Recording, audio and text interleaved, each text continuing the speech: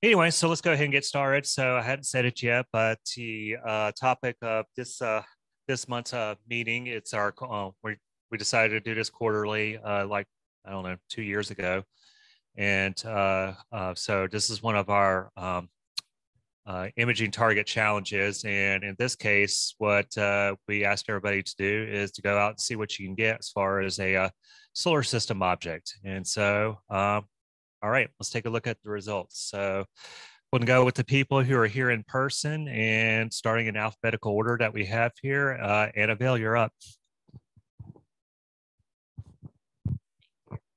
Okay, this is as far as I'm standing up. So both Naveen and Chris said I should add this, so I did. This is just a picture of my mirror and my new to me XT8 that some guy in Alabama that's a neighbor of my coworker sent up for me, and it hadn't been used since 2005, so the mirror was in pretty rough shape. But as you can see here, I took a picture of a solar system object, a radio tower here, both before and after I cleaned the mirror. It was definitely worth it, as you can see, and I'm excited to use it more. That's basically it. So who's next? It actually didn't take too long. It took me maybe about an hour. I just put it like on a towel in the sink with some lukewarm water and a little bit of dish detergent. And I used the fingertip method. I didn't use cotton. So there are some specks here that I was worried had eaten into the finish of the mirror. But as you can see, there's only like maybe one or two that actually ate into the finish. So it may have to be resurfaced in the future, but it's way better now than it was. So yes, and I know I also wanted to point out, I know that Naveen probably appreciates the one in the top right with all that dust, because he's a big fan of dust. All right, pass it on to the next person, which would be Andrew. You got to meet me halfway here.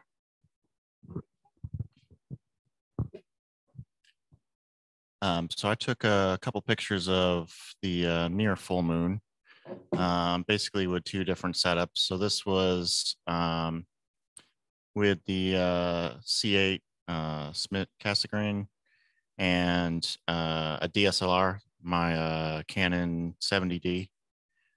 And this I actually did, I forget what mount I had it on, I think. But the issue was I didn't have any control over the DSLR directly, and I didn't think it was going to work well in a video mode. So this is actually using the app on for the camera to do a bunch of like continuous, like as fast as it can. I think they were like something like that. But I was able to do it so you could do it remotely, start it, and then it would do like 50 pictures as fast as it could. And I ended up stopping it before it finished most of the time because the camera was too slow to actually, it would start stopping, like, because it would be trying to save them all.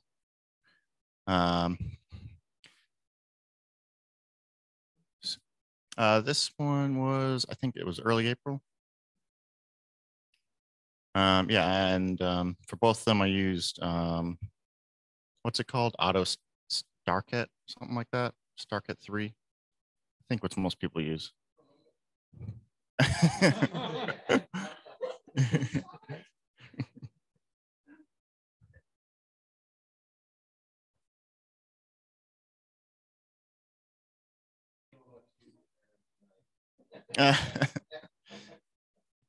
Okay, so then the second picture. Okay, so the first one was the beginning of March. This one was beginning of April. So this was with an actual Astro camera, a ZWO 385 MC. But I set it up with an old vintage 200 millimeter prime lens that I've been using for like a year now. And it usually gets pretty good results. And for the moon, the fact that it has some chromatic aberration isn't really such a big deal. So this was probably like 20 minutes of video versus the other one, which was probably a few hundred individual photos. This was a month later. Yeah, I think this one didn't come out quite as good, and I think it was actually a little hazy that day. Is probably why. But you know, once the full moon, there's, especially if it's a little hazy, there's not much else to do. So that's why I did these. So who's ever's next?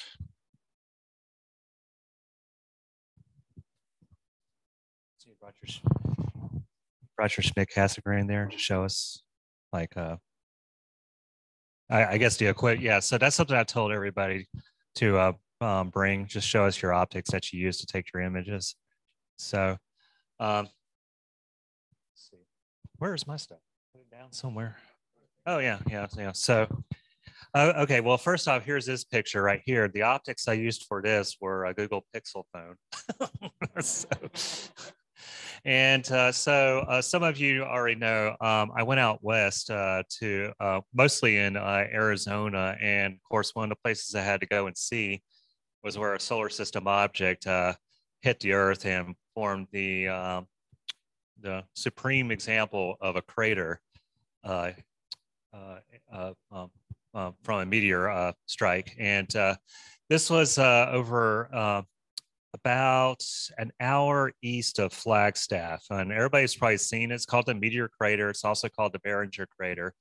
Of course, the meteorite has a different name, I guess, because someone named Holsinger found it before everybody else. And this is just a small piece of it in the exhibit area of that landmark. So I didn't go in a whole lot of detail there. This place was awesome. It was really cool seeing all. They had all these factoids about meteorites, like what is a meteorite, where do they come from, all these other famous meteorite or meteor strikes around the planet, and talked about the extinction of the dinosaurs by meteor impact and whatnot. I also talked about the comets, like that famous Shoemaker-Levy 9 comet that slammed into Jupiter back in the early 90s, I believe. But anyway, so that's what one piece of the solar system object looks like, and it was not very much of a challenge to take, you know. So, so, anyways, okay, yeah, next picture. So that's this was well, that's the crater right there, obviously, but let's see, I don't know if it's getting cut off or not. Okay. Let's see.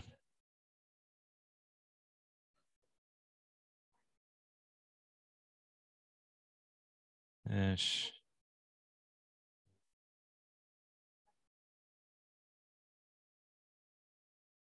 Okay, well, yeah, I thought it was off to the side. Maybe I'm not thinking of the right picture, but anyway, this is like one of the images I took of the crater. And you can go ahead and go to the next slide, I guess, or next image.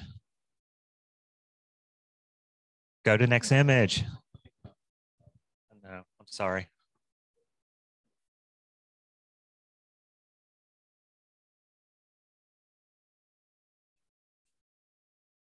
Okay, so here's a panorama, one of the few that I did, and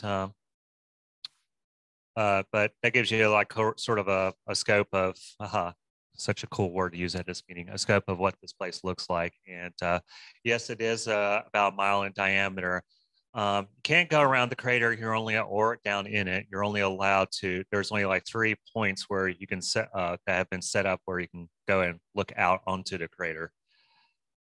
So anyway, next one. It was 150 feet. Made a 1 mile. Made a 1 mile impact. Yeah. Anyway, sort of pretty face of mine right there. And yes, right there in the back, you know, don't pay attention to the guy. Anyway, anyway, yeah, and some of you may notice I went down to the OK Corral in Tombstone earlier before I went here. But anyway, yeah, that's just proof that I was there. So yeah, sorry about the front teeth. Anyway, all right, next one. Okay. Oh, wait a minute. No, this is the picture I was talking about. I thought that's, yeah, the first one was what was being cut off. Yeah. Okay. Well, the thing I liked about this picture is if you look, you can see one of the platforms going out onto the crater there at I guess center lower right. And yes, those little black specks there, those are people. That gives you an idea of how big the thing is. So that's cool. And I guess last picture. I think that's the last picture. Let's see. Yeah, 5. Okay. Anyway, so some of the pictures you may have seen, you probably could tell that there's some sort of structure going on in the middle and something light or whatever. Well, when they first learned about the meteor and or just, I guess trying to do science around it, somebody came up with the idea of drilling and going down to find other things that the meteor may have left behind. One of the other things that they did is, or what we did is that some of the Apollo astronauts did a little training session to see what it's like to walk around down inside of a crater. And so that's what you're seeing there, a little guy, spacesuit, and the American flag right there. Yeah, and the American flag is just like set up like that, sort of like on the moon. It's not meant to be blown around, although it was very windy there. And from what I've been told is that it's an area where there's a lot of crosswind activity, and it all comes to around that area. And there's the closest town, Winslow. I don't know if it should be called Windslow or whatever. They encountered it a lot too. But to get an idea, I was told that the sustained winds while we were there were 30 miles per hour, and we had gusts that were 50 miles per hour. And went and talked to one of the guys there, and he said that, yeah, that's typical. And he said that 2 days, we've got 2 days down the road, they were going to have gusts of up to 75, so hurricane force winds at the crater. Yay! So, and then I think that's it. Is that it? Yep, that's it. All right, Mike Keith. Thank you. Just a real quick check. Are people in the Zoom meeting able to see the screen? Yes. Okay. Yes. All right. I don't know why I'm not. So okay. So I wasn't sure what the requirements were in terms of when you could enter a photo, if they had to be done in the last month or so. Yeah. Okay. So I seriously cheated here. No, I actually flew to a different location in space. So yeah, I was being strong armed into posting some pictures. So this is a view of the Great Conjunction. This was the night after the kind of the closest approach. Both Doug Lively and I had decided that it would be great to get up above some of the trees, considering how low it was. So we went to the library in Cary, went to their parking lot up there. Well, apparently hundreds of other people had the same idea, and everything we were trying to do, it was just shaking like crazy. So this was the next day, and it's just video. I think it's about 5 minutes of video. Each one was set so I could get a good exposure of Jupiter and its belts. And then the other one was set so I could bring in some of Jupiter's moons and Saturn. So that was that one. That was 2020. Yeah, that one's not coming out so good. I don't know why. It looks a little grainy, but so this is my very first H alpha shot, and it was just done with eyepiece projection, and I think an iPhone 5 or 6 at the time. So not even that. This was handheld. So and not even tracking. So it was a comedy of errors to even get to this point, but it can be done. All right, we'll jump to the next one.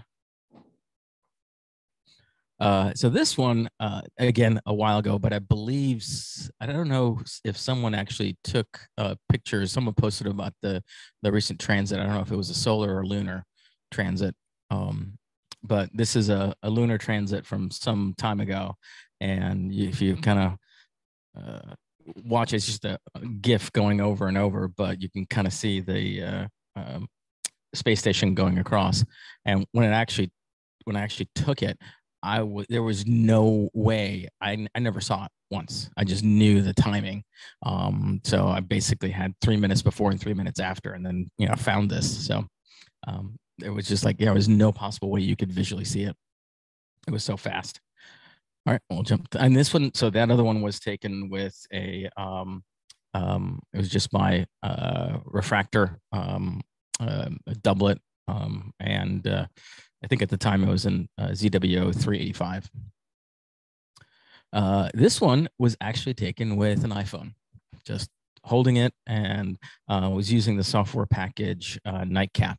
So that turned out, I thought, pretty darn good for just zooming in on an iPhone. Well, this one's also a while. This is at least 3 or 4 years old, if not more. All right, we'll jump to the next one. And I think this is the last one, but, and again, quite dated. But this was for the Venus transit back in 2012. And this was just a cheap, basically, what do you call it, department store refractor. And I made a sun funnel.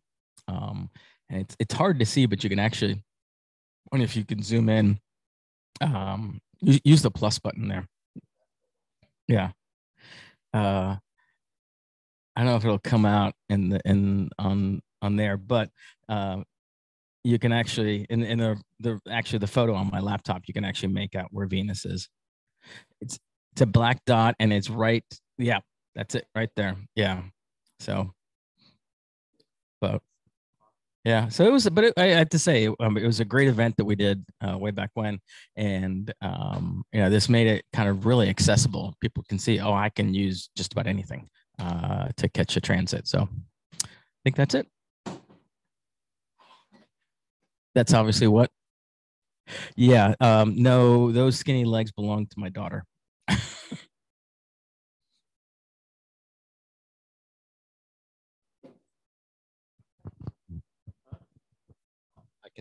I'll just do it here.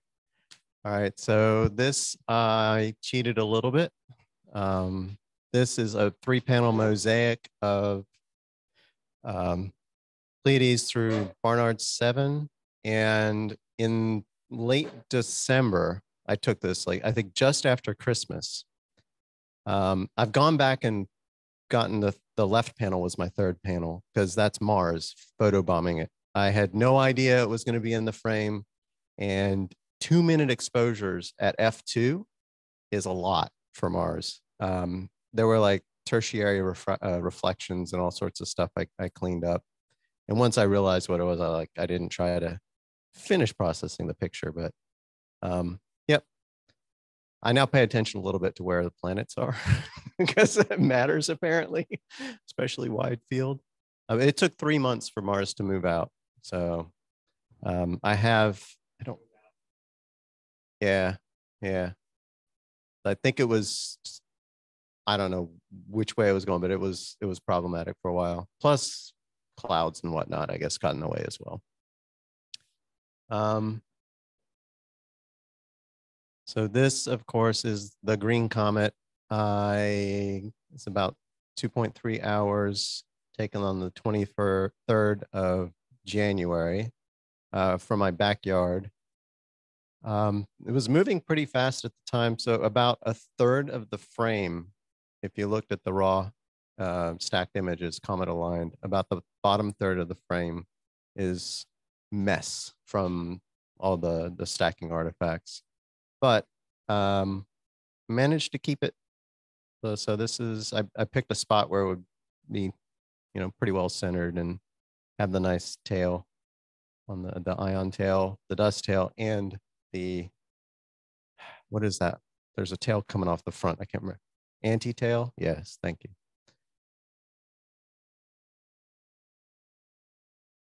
That was,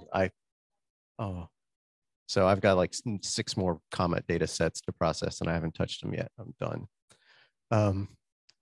So somebody in the club, I can't remember who, mentioned getting an image of Ceres. I think that was Mark Lang. So I was like, okay, fine, I'll give it a shot. And so I went wide field. You see a whole bunch of galaxies and whatnot. But there's also an asteroid I caught, Chloris. So in PixInsight, if you look at the rejection frames, you'll see a streak sometimes, and that's going to indicate there's something there. So hopefully this will show it. Yep. Wow, can't really see it. But the one on the right is the dwarf planet, and the one on the left, that is the asteroid. And this is 135 millimeter camera lens. So I didn't expect to see much, but a little dot. And then, all right, let's see how this goes. So this should be series. So you can see it's moving. And this is just no special processing, just went with blink and, yeah. I just did a preview on that one. And then for Chloris, again, just to see what I got. There it is, kind of in the middle. Just slowly moving along. So that was fun. I got to learn about FFmpeg and processing videos in PixInsight.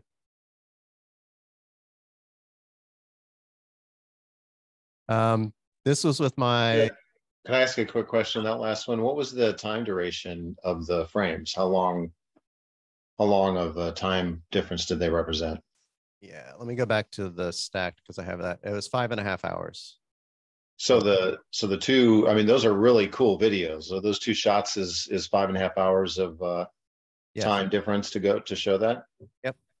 That's very cool. All the raw images I didn't reject, which I don't think I probably would have rejected much.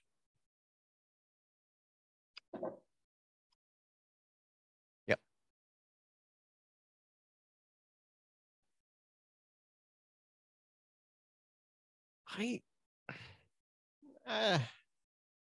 There's some faint something there. I don't know.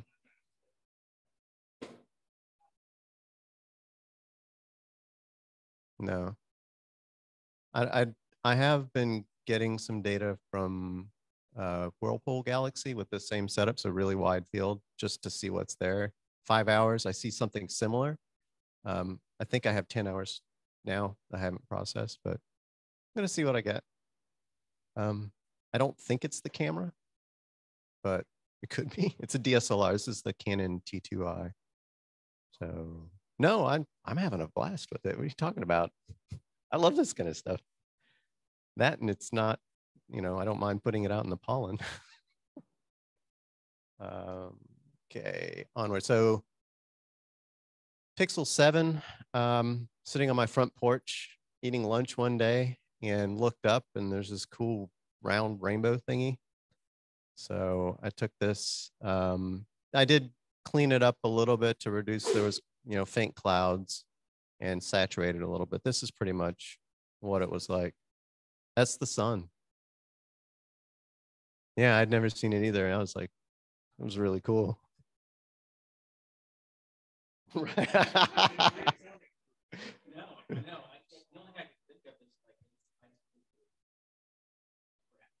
Yeah, I looked it up. I remember it's called a glory, I think, but I don't remember what it's caused by. But I don't care what it was caused by. It looks really cool.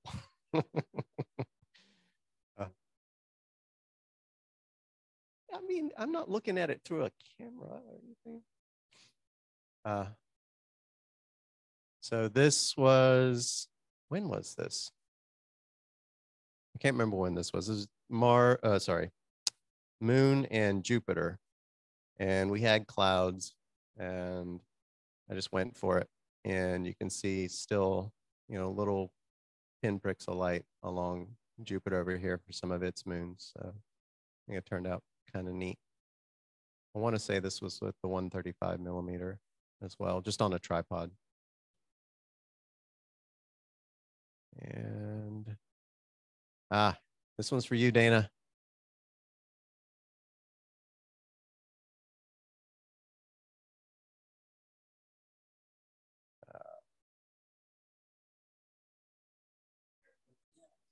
Lunar X, right there. So happens once a month for 4.5 hours. I mean, it starts to form and then it's solid for about 4.5 hours. It's the edges of two craters that are next to each other being lit without the rest of the crater. And then down here should be, yep, there's lunar V. So kind of upside down and at an angle, similar structure and how it's formed. But 5 minutes after I got this was with a 2-minute video.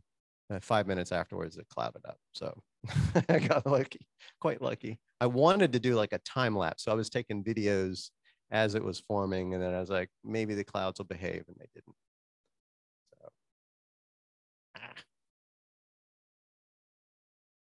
All right. And I think that's it.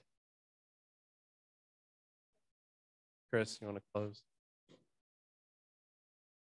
All right. Yep. That's all there is here in the share.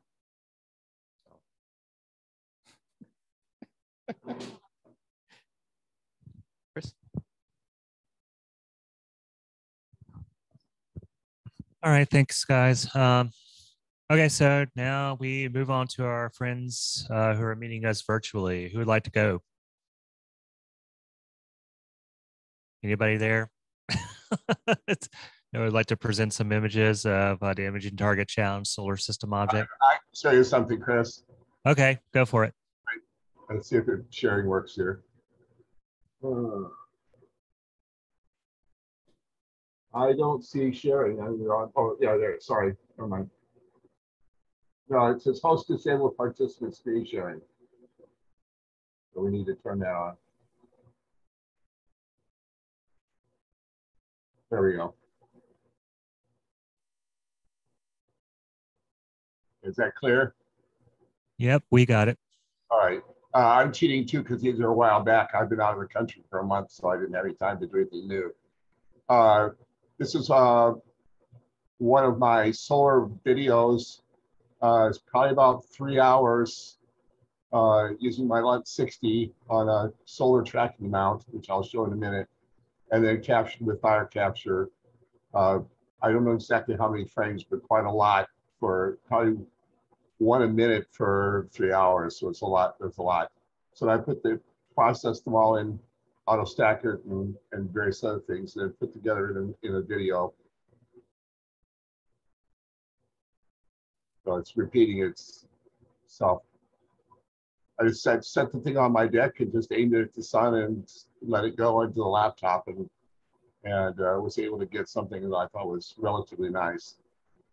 I've been wanting to try this again recently, but I just haven't been around enough to do that. So the next one is a picture of the solar system that I use, the LUT 60 HF, and I added a pressure tuner and a LUT focuser onto it at some point a couple of years ago, and then a focuser, and then the Orion Solar Starseeker tracking mount, which is a very nice way to do solar things, whether it's just solar things or with if you want to do an animation or something like that.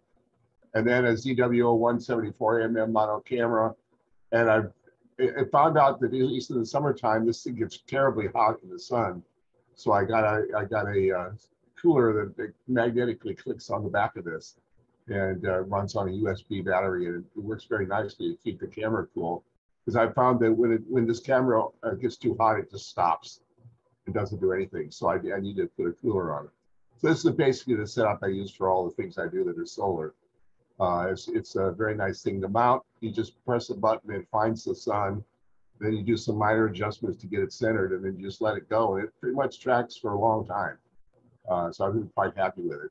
I wouldn't use anything heavier than this LUT 60 on it probably, because it would be a little problematic, but it works pretty nice for this kind of thing.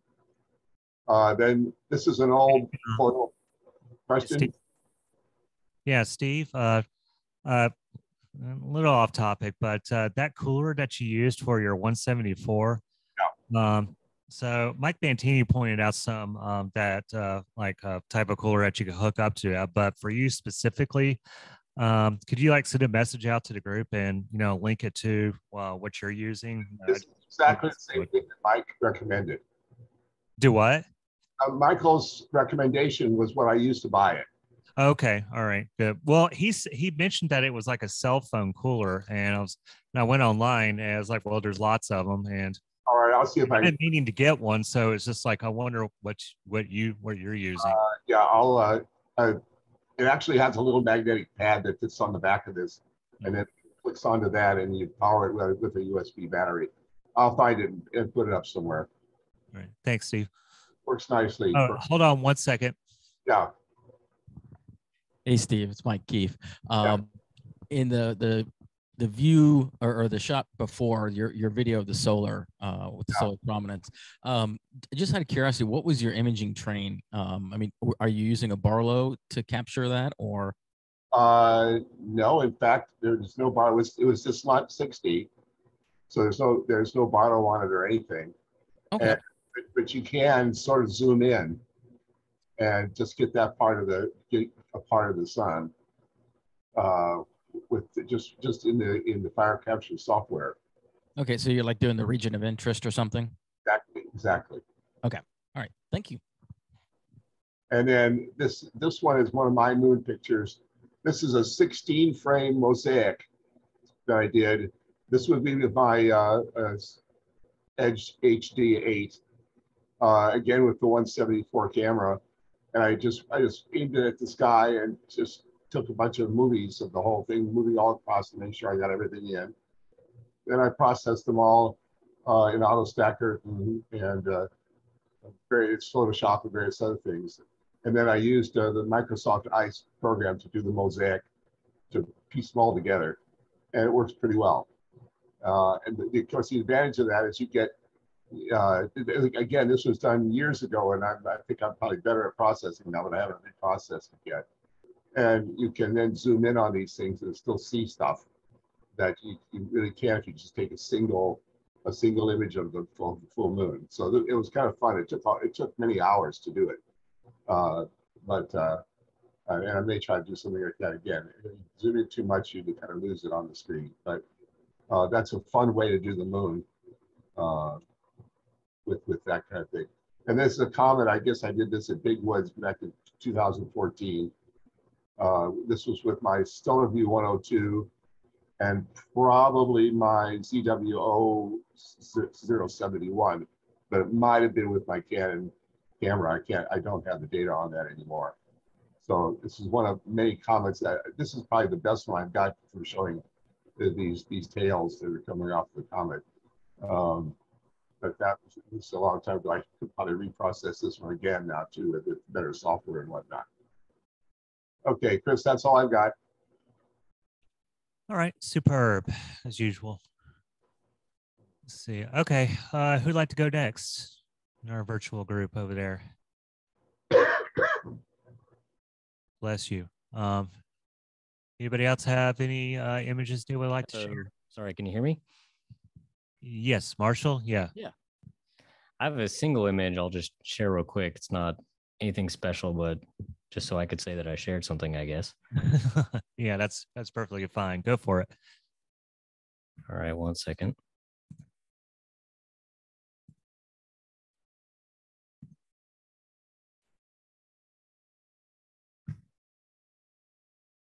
Okay, so wants to share my other monitor. Sorry, 1 second.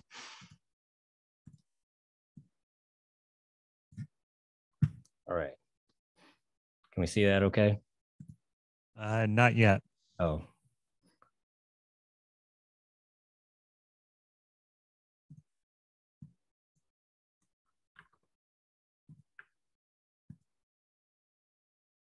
There we go.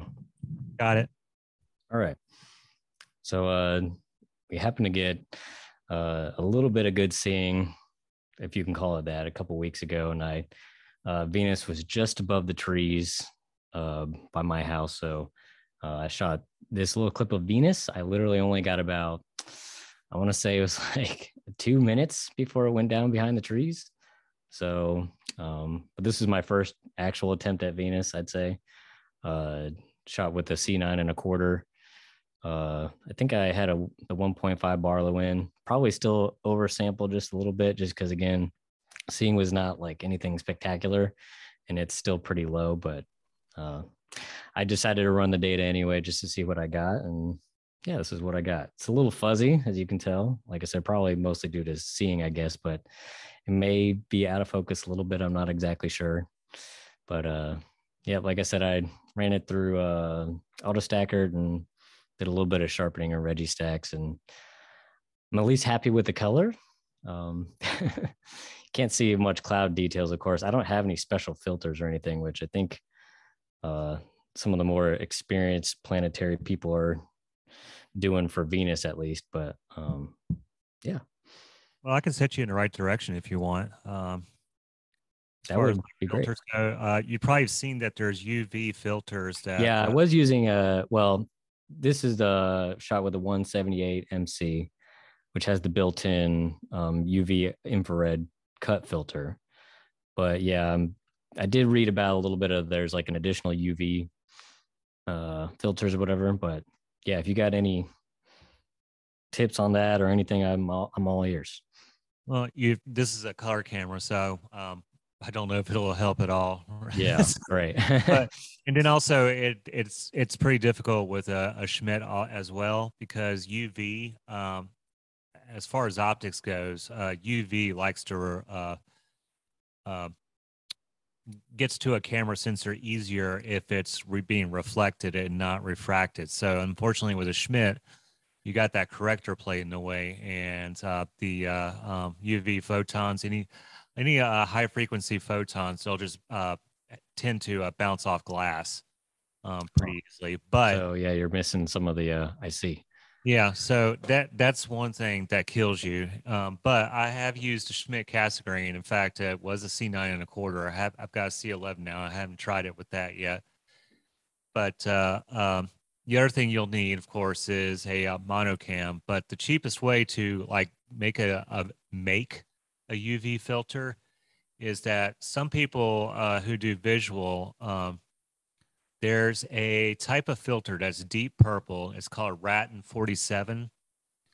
And that will cut off a lot of just about anything that's dark purple or longer. When I mean longer, as in longer wavelength than right. Purple. But the other thing too is that you will need to stack onto that filter an IR rejection filter, because for some reason that Ratten, it still allows that Ratten filter, which is only supposed to allow dark purple and lower or higher frequency wavelengths to come through. It still allows IR to go through. So if you get those two and a monocam, yeah, gotta get the monocam too. Yeah, you can get lucky. I've gotten clouds before on Venus. That was the only way to do it. The best way to do it, yeah, I'm looking at Naveen right now, is to use a Newtonian with that same setup. So yeah. I don't have I have a Dobsonian that might actually work for it, but I didn't know that about the sensor. You can just let it roll by. yeah I've done that before with some of my other planetary images, and a lot of those turned out better than with the C9 1/4. So you got Venus showing up a little yellow there, right? So yeah, that's about what mine looked like if I were to do it in color. Yeah, comparing with what other people have shared on cloudy nights and stuff, it's like I said, it's about the right color. Again, I think with the seeing, there's virtually no way you'll get any like cloud details or whatever, but let alone nice sharp edges or anything like that. But what kind of mount was it? What's that? What kind of mount was it? It's on a Gem 45. Okay, all right, equatorial. So, yeah, it's pretty steady. Like I said, it may be missing a little bit of focus too, but I had literally 2 minutes to try. So, but okay. All right, very good. That's Thanks. all I got. Thanks. Okay, anybody else want to go? I've got a few, Chris. All right, go for it, Johnny.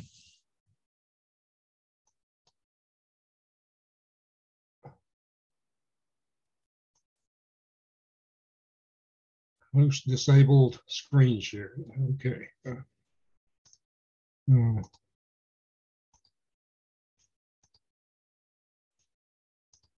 Okay, you see that? Yes, we do. Looks Okay, gorgeous. okay.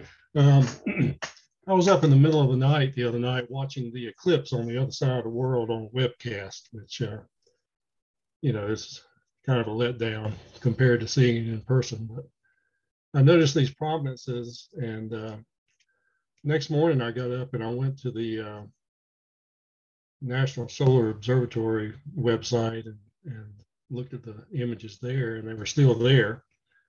So I configured a refractor with my quark to do this image. This is about 200 frames of 1,000 frame clip with a 115 millimeter refractor, and I stopped it down to about 80 millimeters to get it closer to F30 that the quark likes. This is with the F7 scope and the 2X power mate.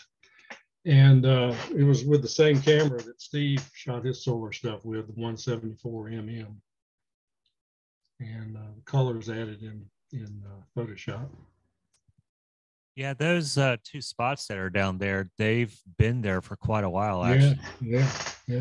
I looked at them probably about 10 days ago while I was out west, and yeah, they've been there for quite a while, still going strong, I guess. Yeah. Let's see. Okay. All right. You see the moon now? Okay. Hey, there's something that's not supposed to be on it though. Yeah. This is on April 2nd, ISS transit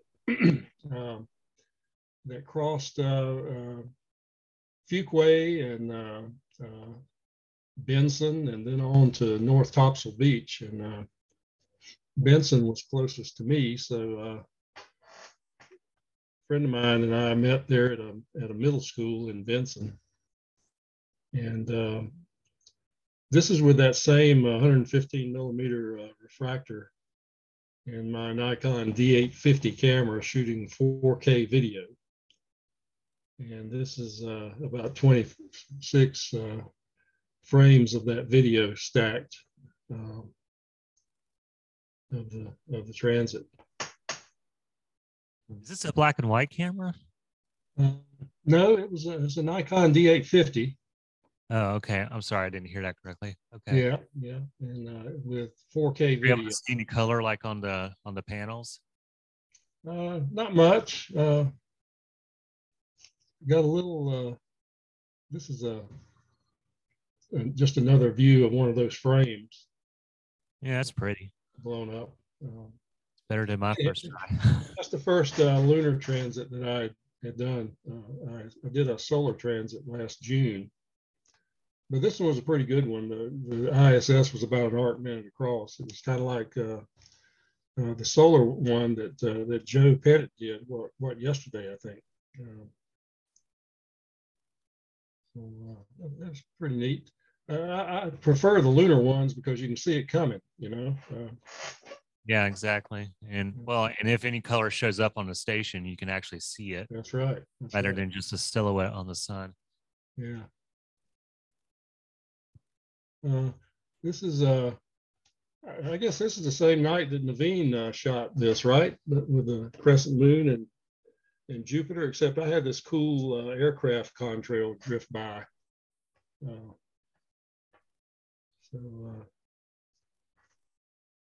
That was done from my house. And this is this is a solar halo right here. I don't know if that was the same. This was on the 24th. When was yours, Naveen? This was just a few days ago. had a nice solar halo and two sun dogs on either side of it. This is late afternoon. And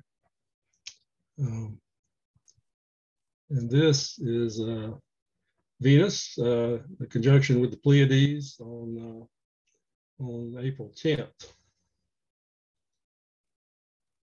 with my Nikon D850 and a 200 to 500 Nikon zoom lens at about 400 millimeter.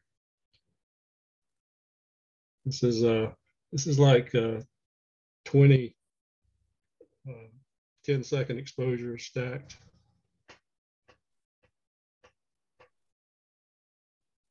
What day was that? That was April 10th. Yeah.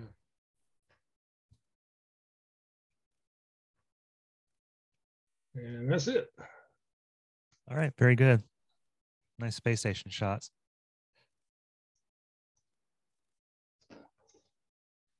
Okay, anybody else out there? Have any images to share with us? The Imaging Target Challenge solar system object. Chris, I put the link on Amazon to that cooler that Mike asked about. Oh, okay, very good. Thanks so much.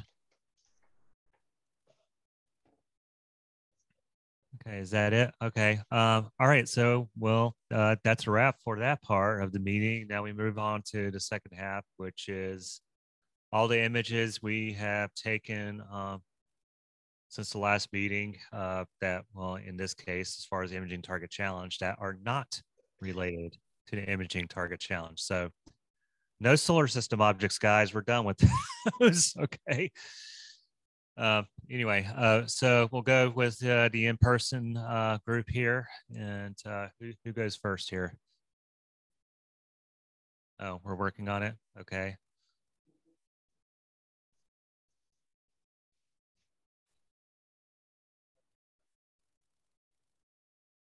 Okay. All right. Well, we'll go with virtual first. Okay. Anybody else? Anybody out there have some images they would like to share to the Target Challenge in the virtual group? I have some that are, like you said, non-solar systems. I just wanted to get some feedback on. Oh yeah, sure. Show it to us. I'm just starting. So I'm using I just got a Edge 11. So this is over the last month. I've taken some Galaxy photos where I'm using my Canon DSLR and doing stacking on the free software that comes with the ASI Air Plus, if any of you are familiar with that. I want to share a specific.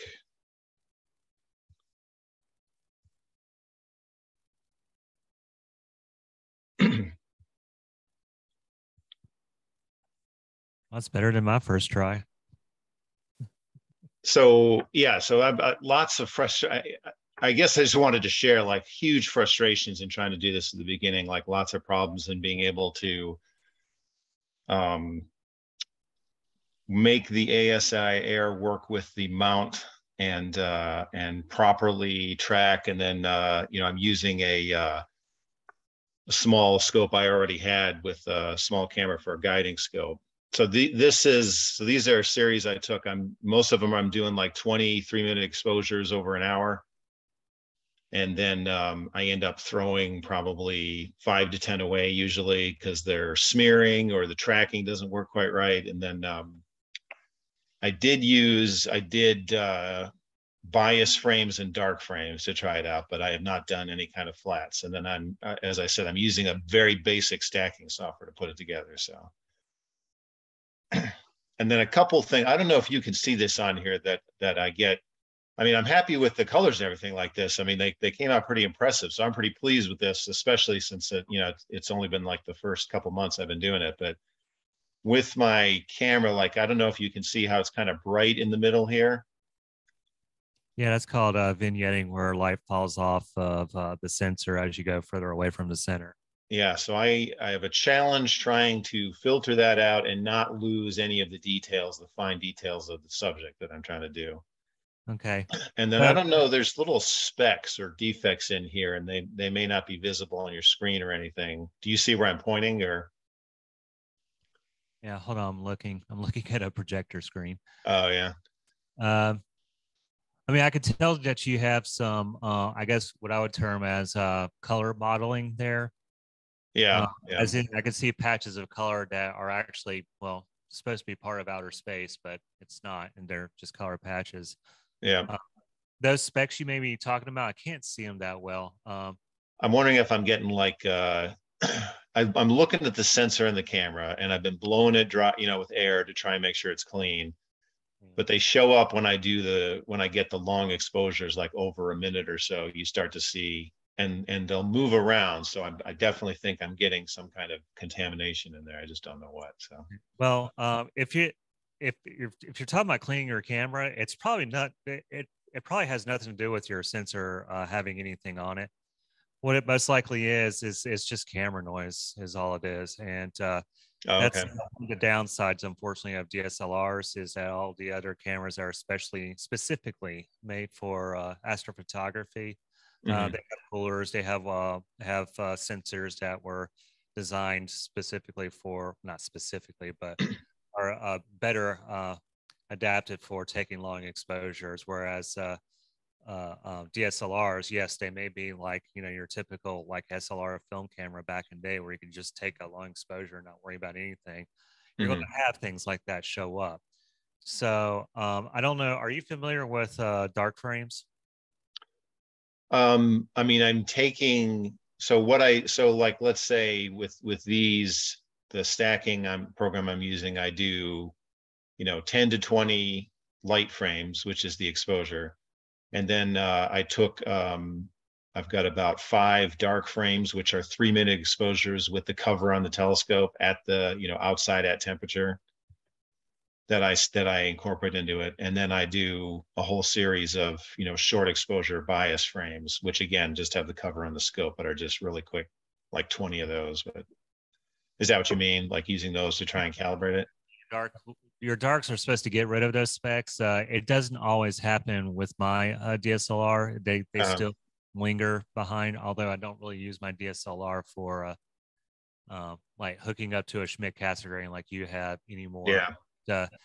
The other thing too, you mentioned darks and biases. Now the light fall off there, the vignetting where it's bright in the middle but dark as you get further from the center. Yeah. That can be fixed with flats. So okay. All right. That's something that you need to look into to get rid of that. I know a procedure in Photoshop where you can sort of get rid of that, but it doesn't work very well for nebulae, because what it does in Photoshop, it gets rid of nice uniform gradients. Well, a nebula is a whole bunch of gradients. Yeah. It's a cloud, right?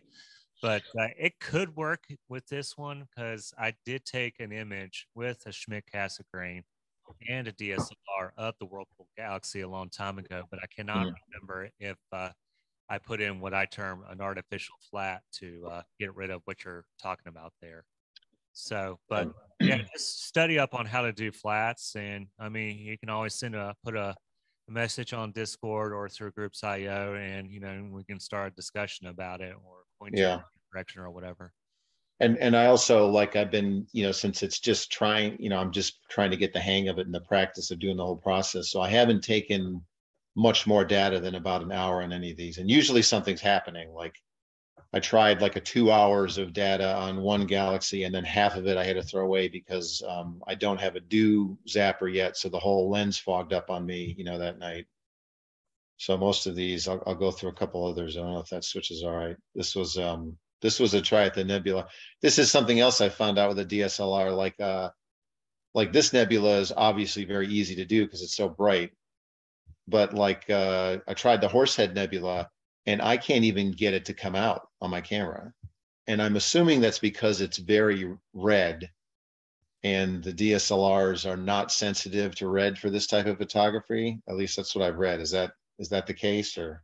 Yeah, that's correct. The other thing that may be going on is that it could probably pick up more red, but when a manufacturer wants to adapt a camera sensor for color photography, what they're supposed to do is they should pick out a sensor that's not very sensitive in long wavelengths or short wavelengths like infrared and UV. And if it is, what they'll do is they'll put a cover slip over it that rejects IR and UV. Well, the red part that you're talking about, that wavelength, I'm sure you've heard of it. It's called hydrogen alpha. Yeah, yeah.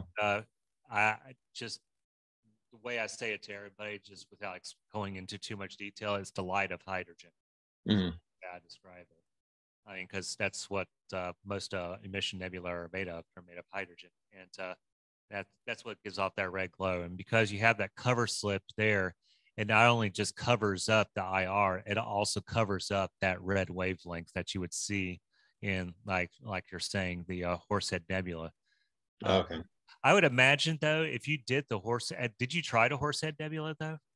I tried. I tried to do. I'm not sure how much data I did on it. I mean, I think I did the normal runs I've been doing since, again, I'm just starting out. I do like the 23s, 23-minute exposure. So about an hour. Okay. And I did that one. And even after I stacked it, I couldn't even see anything there on that one. And I'm pretty sure I was looking at the star pattern. I definitely was aiming right at it. So the galaxies I mean, that since I'm doing this with the focal length of this telescope, the galaxies seem like the ideal target right now because they fit in the frame pretty well. And so I wanted to, really, as starting out, I wanted to spend a lot of time working with just the DSLR since I already had it before I invest in a dedicated astrophotography camera, because I want to make sure I know enough about what I really want before I start spending money on it. So, but it's been fun to do these. Some of these I've been pretty happy with how they've been coming out. Yeah, it's a nice M81. Yeah, so that one, this part here, again, I wasn't sure, like, as I was adjusting it. This is the other question. So I'm using the standard software that comes with it because it's free. I haven't tried that. I know I can do like a trial on PixInsight. Is that pretty much, a much better program at doing this kind of processing than these basic ones I've been using? PixInsight will pretty much, wipe the floor with it. So, yeah. I thought that I would collect more data and then try and do the trial for that to see, how it works. But yeah, probably that's another investment coming up. A couple others that. Hey, hold on. Naveen has something to add. Oh, yeah. Cyril is another good one for the processing side of things. If you don't want to invest. Serial? Yeah, SIRIL. It's got a gradient extraction tool, which is pretty good. It's got photometric color calibration, which is nice for getting your colors to where they should be. And a couple other things. I wouldn't start with it for stacking. If you want to branch out there, Deep Sky Stacker is probably where I would start. It's much more intuitive to use, and it does multi-night integrations much easier than Cyril. But those are two I would recommend taking a look at. I think I've used Cyril for a couple things, and while it can't get as good as PixInsight, and there's some clunkiness to it, I think part of it is just what I'm used to is PixInsight. It does a Cyril and Deep Sky Stacker is the other one you said. And I was just going to run through some of these other ones I did. I think, let's see. Yeah, this is the one I think is the one I'm happiest with that came out the best was the Pinwheel Galaxy. So that's 100 or not 100, 101, right? 101, yes. So this one, I think I got a full 20. I was able to use all 20 exposures on it. So that the tracking worked out better for that. And one thing I think as I go further is I'll go back to some of these and maybe collect some more data and then start to see if that helps improving it. But that, like I said, I wanted to, first to go practice through the process of collecting the data, everything, and then see if I can do different processing for it. And that's M106. So another thing I'm noticing in your pictures here, and it may be just the way it's coming across on our end, because well, I can't really see your your computer screen. So the way it looks to me, I'm looking at the corners of all these images that you're showing us of these galaxies, like they're just a flat black color. Yeah. So I think so. The sensor, it's a full frame camera. It's a Canon 6D. Yeah. So the sensor is 43 millimeters diagonally. And I think that the field of view at the prime focus for an Edge 11 is 42. So I think what's actually happening is I'm getting the entire field of view is inside the frame of the camera. Okay. And in some cases, even after stacking, it's still going to be that dark. Basically, I've got the whole. A lot of these I haven't cropped them at all, so you probably that's what you're going to see.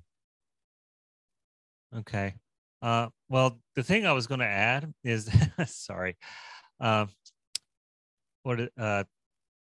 yeah, you're saying your corners are most likely just completely blocked, but what I'm noticing here is that it's very flat black throughout, as far as the blackness of space is the way I would call it.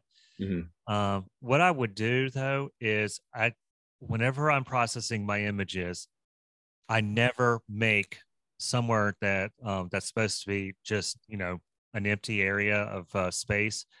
I'd never make it completely black. I always make it a little on the dark gray side.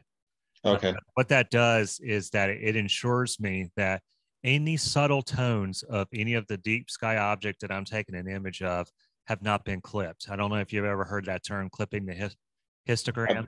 I think I know exactly what you mean. Yeah, and I think you're absolutely right, because I think my preference has been I wanted that very dark background, but what basically is I'm sliding contrast and brightness back and forth and trying to adjust it in order to try and eliminate what looks like a background glow. I'm definitely losing detail on the subject. So I think you're right on that. Just a little bit on the gray side, and then you should be fine, because it's like I said, if you do it too much to make the background black, what you're doing is you're taking your black point of the image, which would in most programs it would be oriented on the left side of the histogram, and then whatever parts of the histogram that are on the left side, if you go over those with the black point, set the black point to the right of that signal,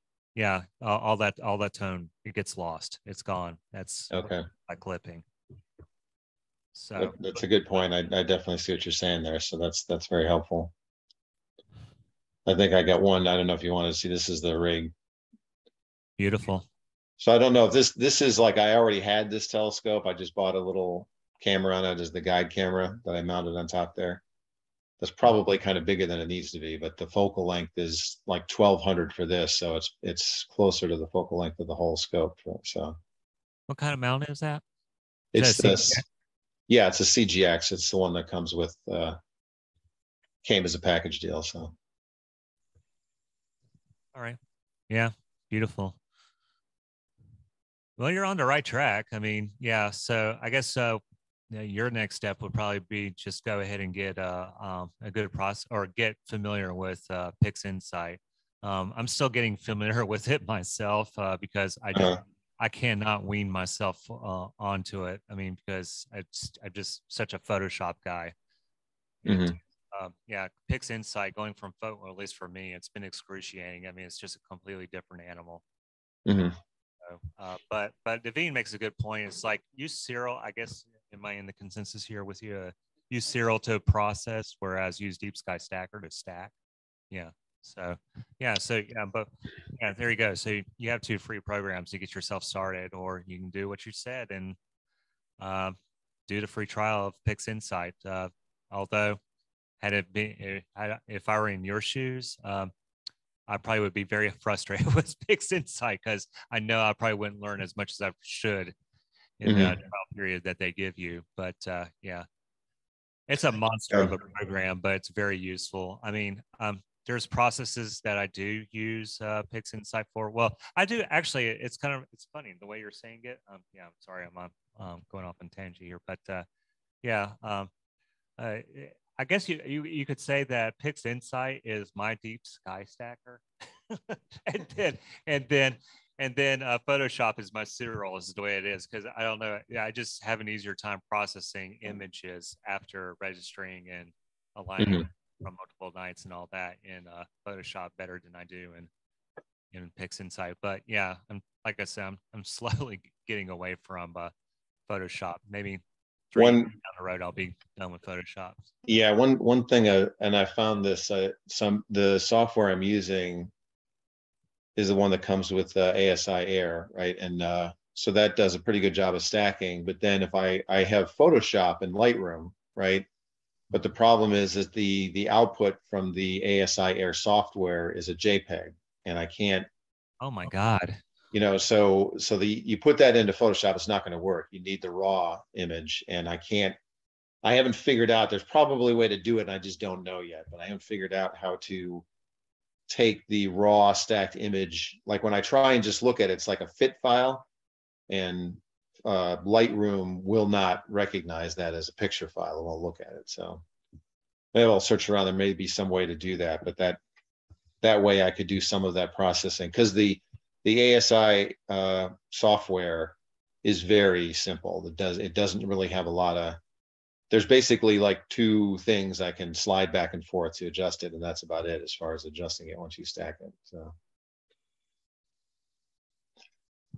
Well, thanks for the feedback and also the suggestions there. I appreciate it. That was really helpful. So thanks for the help. If you have a FITS file, it's Naveen. If you have the FITS file, Cyril can load it, and then you can save it as different formats like TIFF. Okay. What Photoshop and Lightroom can handle, but pretty much anything else probably. And those software like Cyril and the Deep Sky Stacker, are those like open software, or are they? Yeah, they're both free. Okay. And my recommendation would be start with them, because you'll learn a lot about processing before you do the PixInsight trial, if that's what you want to do. Because I think I dove in and tried PixInsight earlier than I should have. And it took me a couple months after my trial before I was like, oh, okay, yeah, I should have gone and tried that a little bit. But yeah, I ended up, of course, buying it. But yeah, I would wait a bit. Okay, thank you. That's really good advice. And unlike Photoshop, PixInsight is just a one-time buy. You don't have to do a subscription like you have to do Adobe these days. Yeah. I mean, I already had the subscription for Adobe just because I do other photography too. So, but yeah, that's a good point. Okay, that's been a good discussion. Anybody else have anything they want to show? No? Okay. Yeah, I do, Chris. Okay. All right. Go for it, Don. All right. Share screen and share. Do you see that?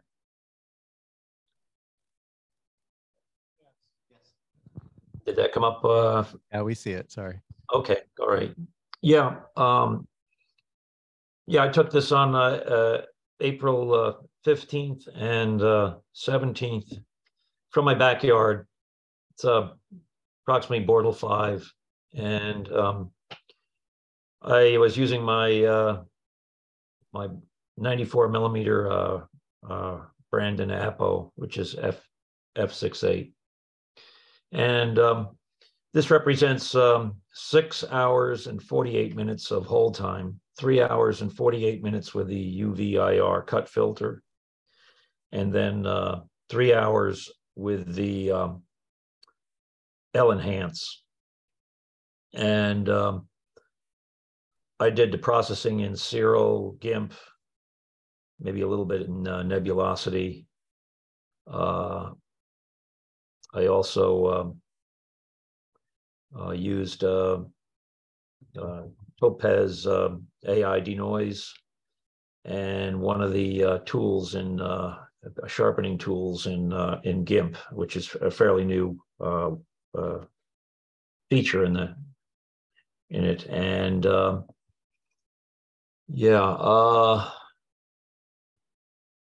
which was what I really liked about this was the L-enhance. It got the red areas, the H alpha, the star forming regions.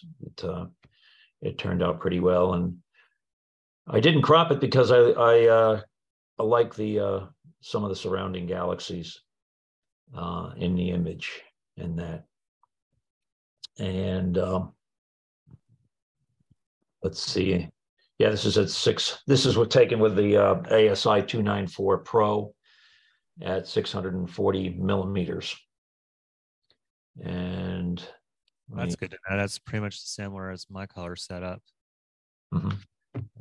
And I have another image here. Let's see. This took a little earlier when I was up at the gun club. This is 2 galaxies, NGC 4536 and 4527. Don? Yes. Don, it's still on M101 right now. It is? Yeah. Let me I'll leave and do it again. Oh, okay. Or unshare, rather, excuse me. Oh, okay, yeah, unshare, yeah. Yeah, this is the only time I do this, so I'm still kind of I'm looking across at the top. There's a new share. Is that I'll do that. Yeah, I'll try that. Yeah, I bet you that'll work. And yeah, this should do it. Very good. Very beautiful. Wow. Okay. Yeah. Again, yeah, this is 4536 and 4527. And yeah, it's interesting. You're talking about not keeping the sky too black. I could have I should have darkened it a little bit. It's yeah, there's a sweet spot. Yeah. The other thing I noticed too is sometimes the refractor I'm using is like 34 years old. It was pretty much state of the art 34 years ago, and it's very, very sharp. You can push that thing to over 300 power. You can do some stupid powers with it, but it does show some halos, and this was defringed, or the purple violet was removed in that. And I think some of that is the telescope, and some of it is maybe focus as well. But because on some images it's a a lot less in that. But this is 3 hours of data, and all the exposures on galaxies are. I've been taking 3 minute sub exposures with a Bortle 5 seems to work pretty well in that. And yeah, and I thought I had one more. I switched over. Mike Mantini got me interested in switching to to an ASI Air Plus, and to get away from my computer, the cables, and table and chair, and and PhD2 and some other things. And I really love it. I mean, it makes setup a lot easier.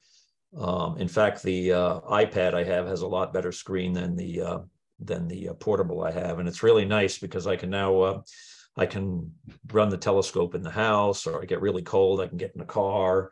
It's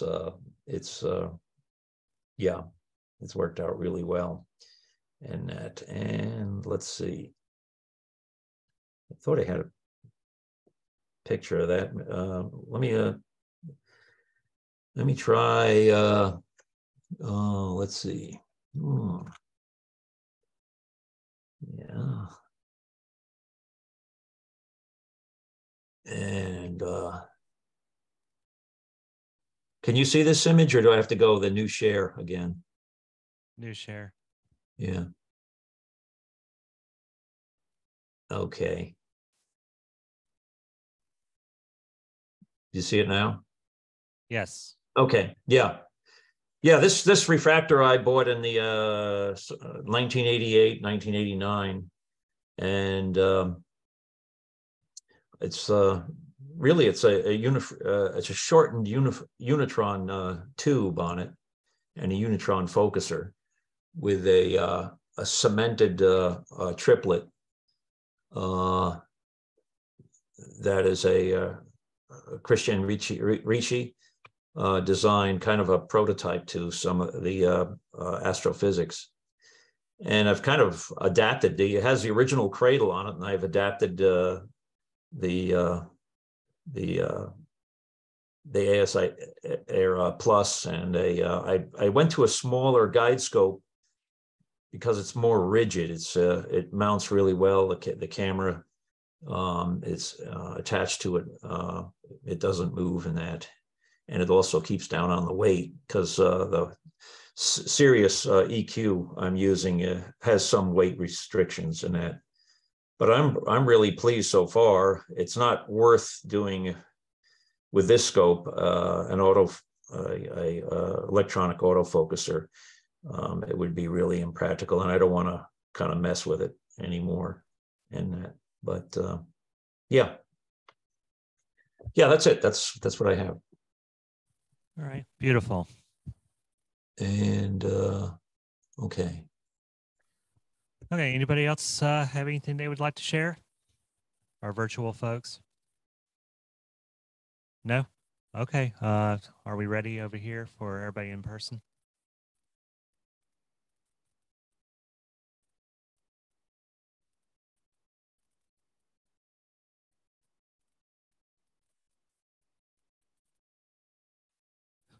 Yes, no, maybe.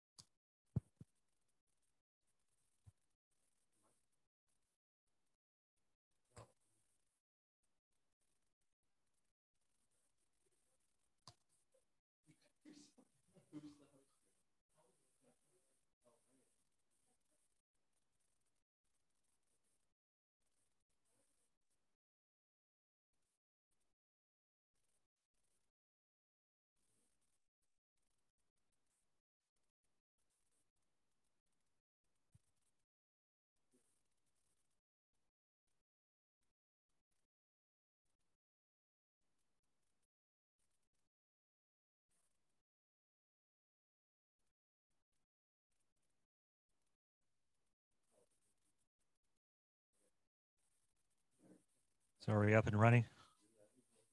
Maybe.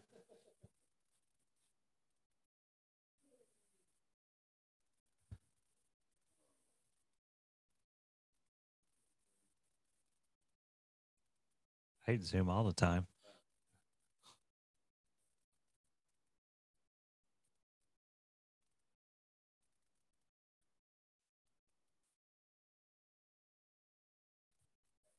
Okay, very good. And well, now back to our regular scheduled program. Okay, Naveen.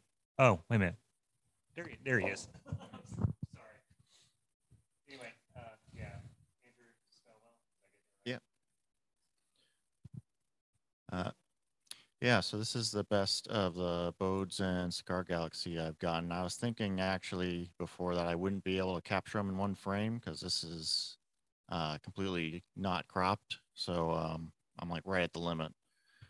But after, I don't know, after maybe a couple months of messing around, I got everything steady enough and good enough, then rotated the camera the right way to have the maximum width I could, and with fixing some of my processing issues I was dealing with, I got it to look about like this. I think cigar is still like a little blown out. I would have liked that to have a little more detail. I'm not sure if the colors are quite right either, um, but this is the best I've gotten of those two, and I'm pretty happy with them at this point. Yep, that's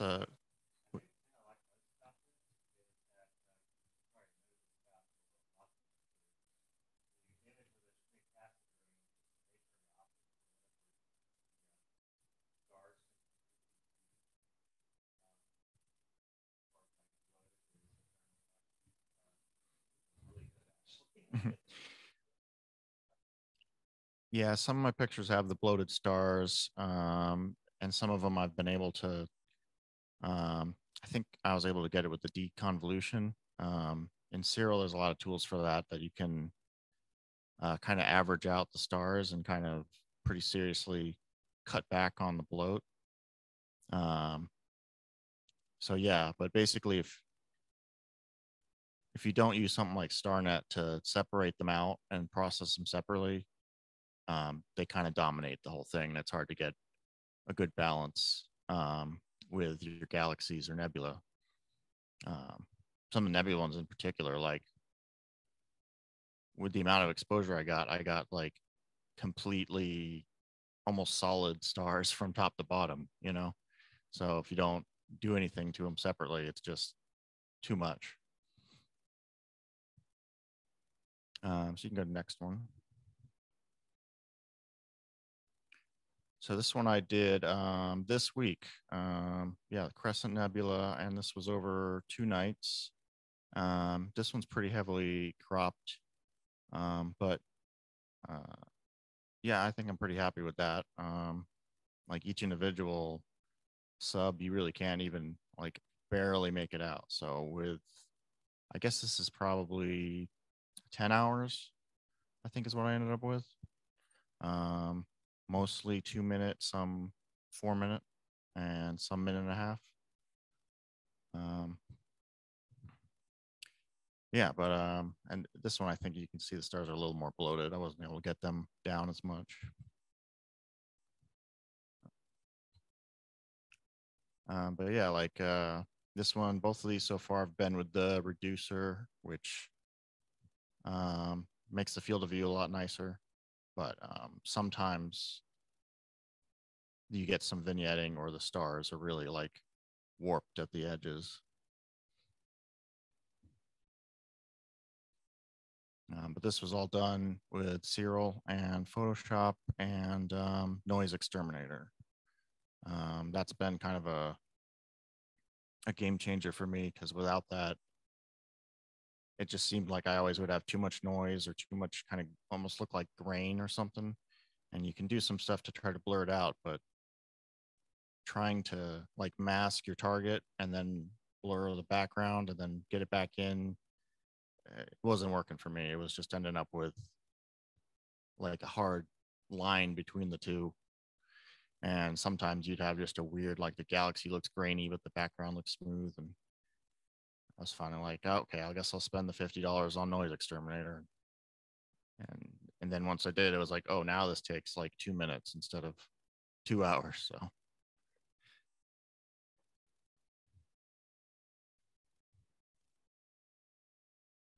you can go to the next one.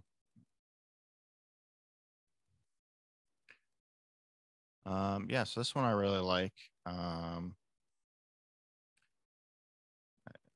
It's a NGC 6995. I don't know if it has a better like common name or anything. I couldn't find one. Yeah, I think it is.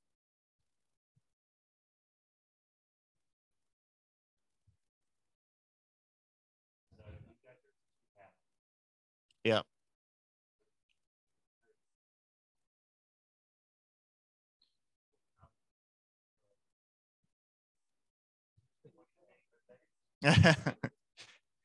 Yeah, I can't capture the whole thing with this setup. But I was able to get this piece, which I has enough detail that I really like it. I did have to mess with this one quite a bit because I was having It was kind of like where the vignetting was meeting the rest. There was kind of a weird color blotchiness going on that I had to work on correcting.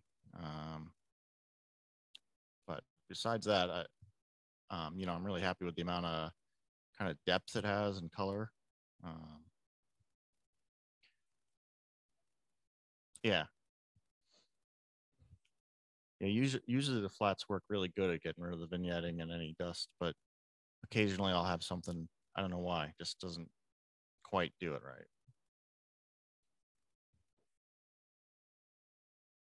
right. Most of these are in my backyard. I think actually, I don't think any of them for tonight I did at like Big Woods or anything. And no, North Raleigh.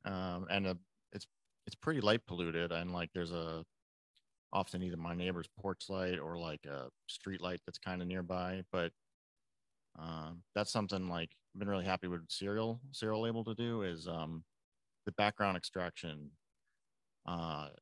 You don't need to do too much to get it to work right, and it really takes out so much of the noise pollution that when I was just using Deep Sky Stacker and like Photoshop, it was like impossible to get rid of that. And serial seems to really pick it up really well and just remove it. And it's made a lot of thoughts of like needing to do mono imaging or like an L extreme filter or something kind of go away because yeah, no filter at all.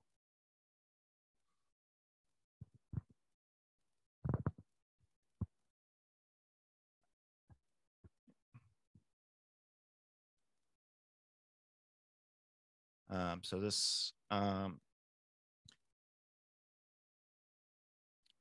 this is question mark after I've gotten. So I ended up only using one night of data, but this was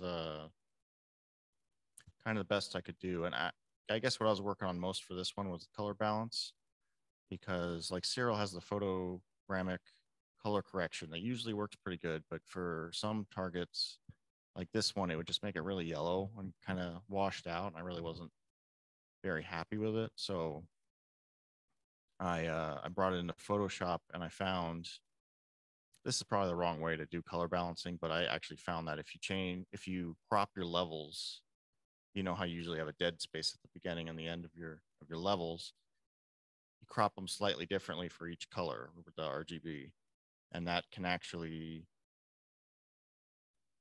it weirdly does kind of a better color balance than a lot of the dedicated tools. If you crop each of those channels separately just about to where the data starts, it usually gets pretty close to something like this. And then you can tweak it a little for each channel. And with just increasing the saturation and vibrance after that,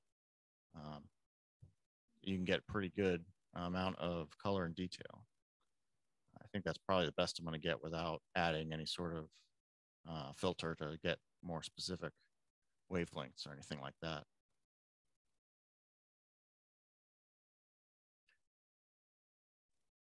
Well, this isn't my first try. This is after like a year of different setups.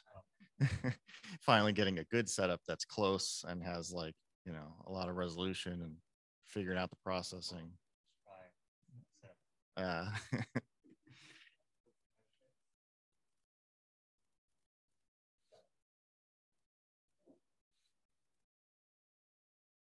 think I might have one more. I'm not sure. Yeah, so this was Sunflower from 2 different nights. I think this one I got a little more than 12 hours of data for it.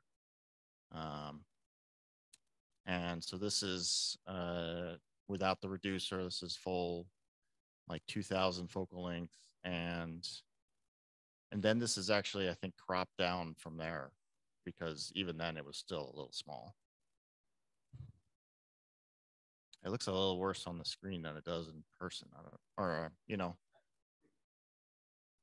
think it's Zoom or something.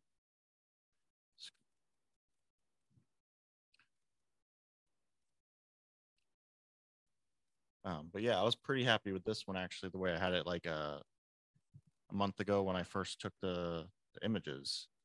But then just this week, from learning some stuff with the color balance and the noise exterminator and some other stuff in serial with the stars, you know, this one you can see still does have really bloated stars. I didn't go as crazy with trying to correct those out. Yeah, like you can even start to see little bits of blue and red and stuff in there. Whereas what I had a month ago was yellow, and then you had kind of a really gray background that was hard to get rid of. Still not willing to pay for PixInsight or learn it. I did do the trial, and I found it just, he started, the creator of it started doing like tutorials, and like the first like 5 were like how to use the interface. So, you know, I was like, this is not for me.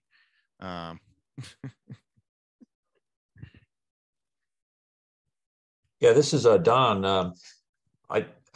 What would make a big difference on this if you just ran through Topaz AI denoise and do a sharpening and denoise, and I bet you it would really pull out a lot of the a lot more detail. You'd probably be really surprised.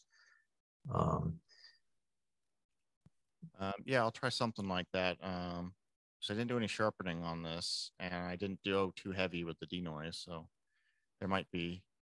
You could try something like a Richardson Lucy sharpening.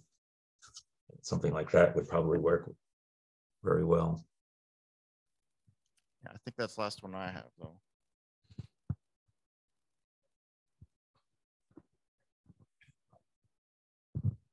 All right, so yeah, I removed Mars. So I got the third panel in March.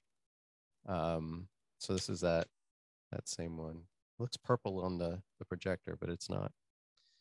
Not gonna spend too much time. So this one is a 4-panel mosaic. Both of these were with the 135 millimeter Rokinon and T2I. This is a 4-panel mosaic, 2x2 of Barnard's Loop. That was my goal. And of course, there's other bits and bobs in there as well. Let's see. This one's in PixInsight. Well, they're both of these mosaics were in PixInsight. I try to do PixInsight if I can. I've used the Microsoft Ice for solar and for Milky Way stuff. So Navina, is your goal with the Pleiades one there to eventually reach California? It's not a bad idea. Isn't it like up and to the left somewhere, I think? Yeah.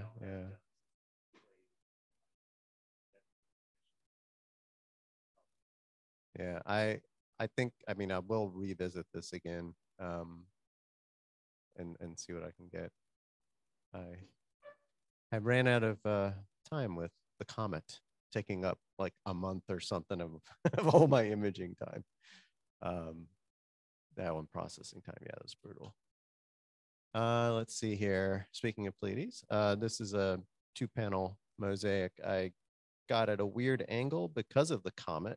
So I was waiting for it to rise above the tree one night, or actually 2 nights. And I was playing around with different exposure times and whatnot. So I ended up with 5 hours with the Newtonian.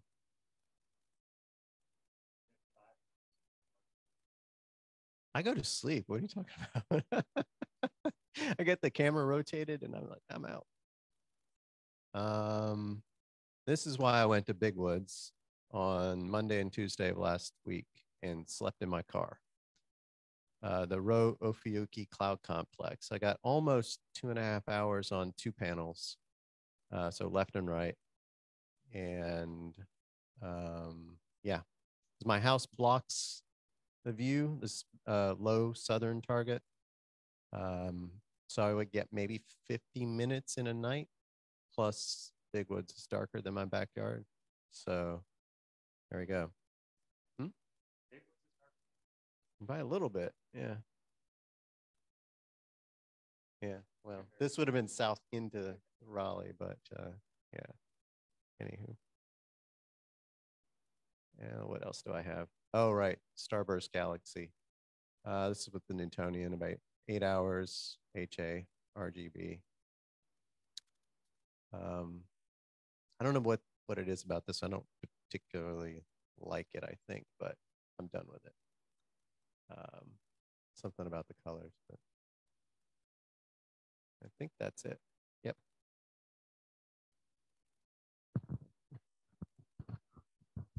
Okay, well, I guess that sums it up. Anybody else have anything they've come upon just out of the blue while we've been talking that they'd like to present? Yeah, I guess we could, well,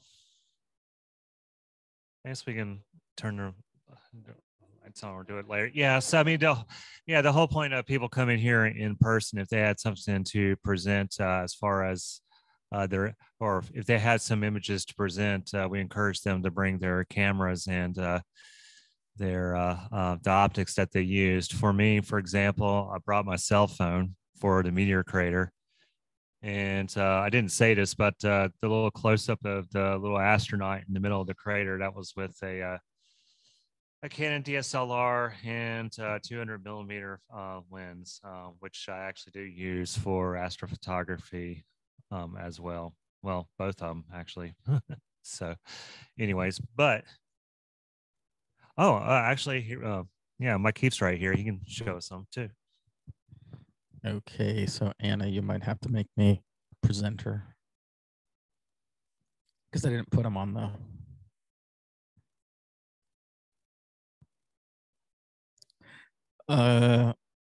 There should only be one.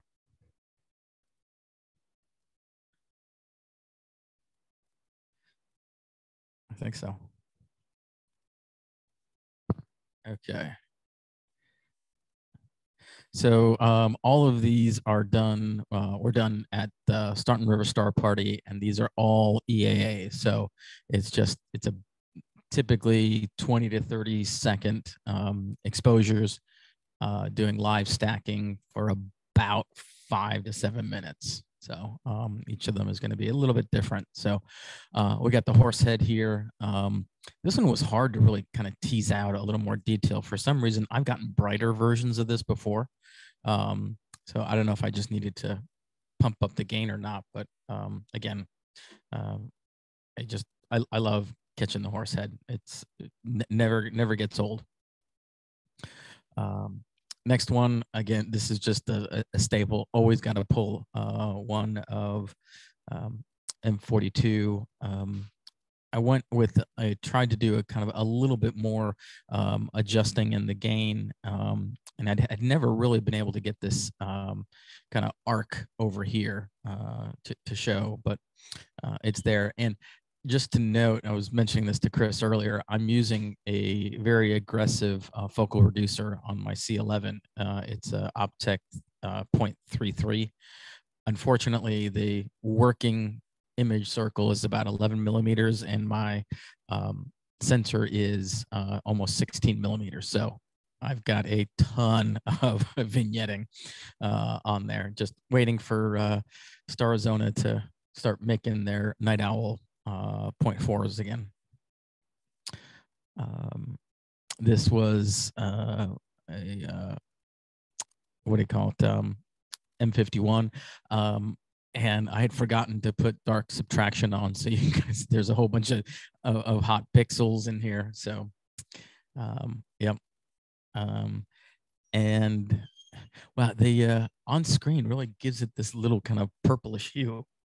But this one, I can't remember the name. It was one of the objects I was going after while doing my Messier. So not Messier, my Herschel 400. And I just love it when you're looking at something and you get these little background galaxies. It's I don't know. To me, it's just amazing. You got a galaxy just kind of hanging out in the background, hundreds of millions of light years away. And then again, I guess I can't see the titles. I titled these, but this one I thought was really, really cool. I just never seen it before. I thought it turned out really nicely. Again, hard to see on the screen or the projector, but I was able to pick up some dust lanes, and quite impressive. And you can actually kind of see you've got some of these other background galaxies just kind of popping out here and there. And let's see, bear with me.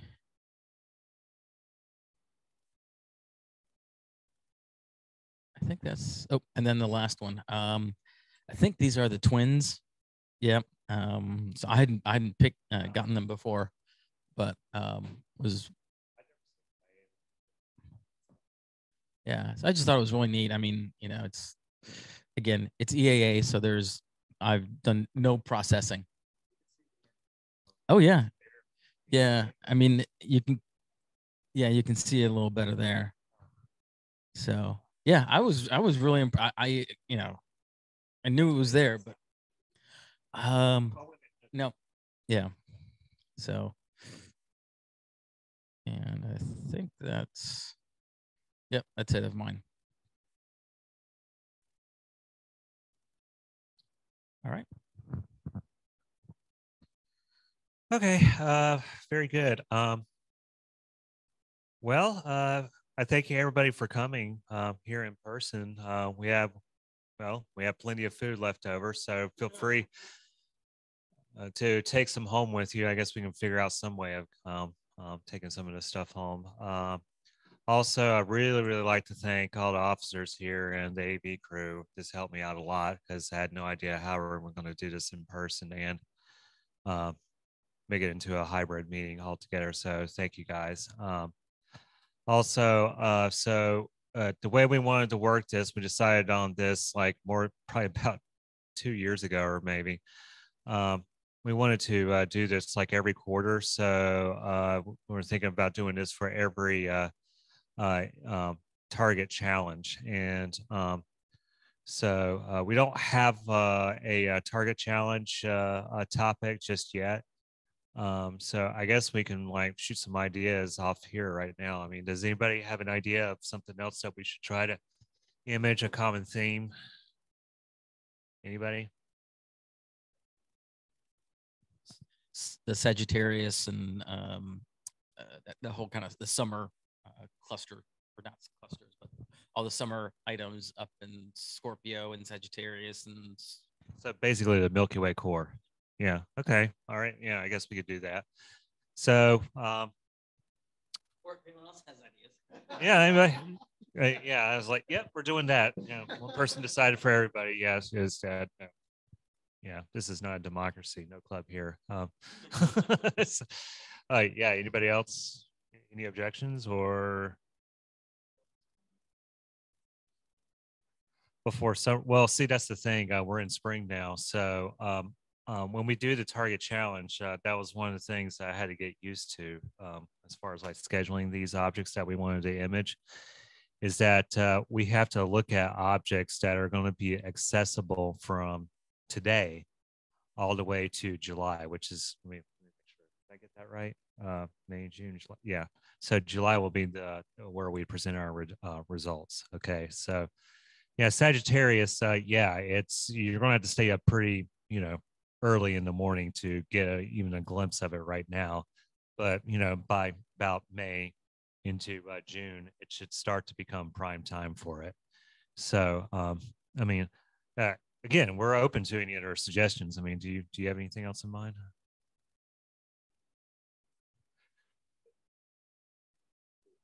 Yeah, that's the hard. Yeah, that's the thing.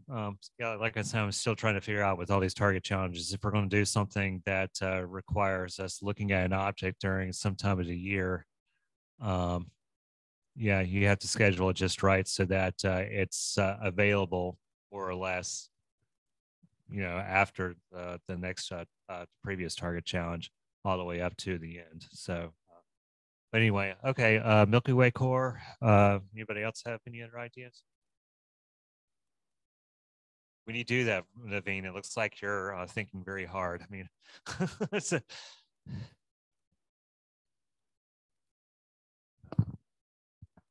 Trying to remember, I sent something in an email a while back, and I think it was like favorite object, but like reprocessing.